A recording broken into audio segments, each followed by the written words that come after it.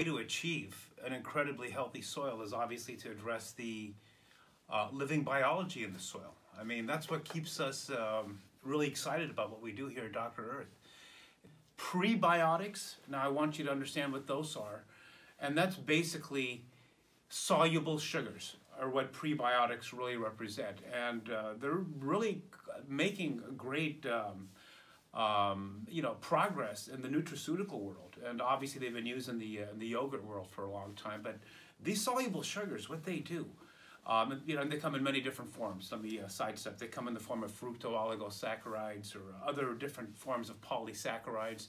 These are, their physical structure is very microscopic to begin with, and their chemical structure is highly soluble. So they're incredibly important because they do exactly what we want them to do, which is to build more biology and to feed the existing biology in the soil. And we can do that by adding prebiotics to our products. And that makes them incredibly unique in the sense that not only are we providing the living soil with beneficial organisms, a really wide variety of organisms, and giving them a long-term source of food in the form of an organic fertilizer that they can break down or an organic soil that they can break down. But we're also making sure we're giving them a highly soluble boost of energy to make sure that they get established quickly.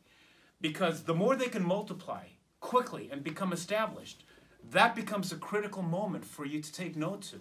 And the reason being is that otherwise, we're waiting for the organic nutrients in the form of the organic fertilizers we just applied to break down with our microbes and with existing microbes in the soil.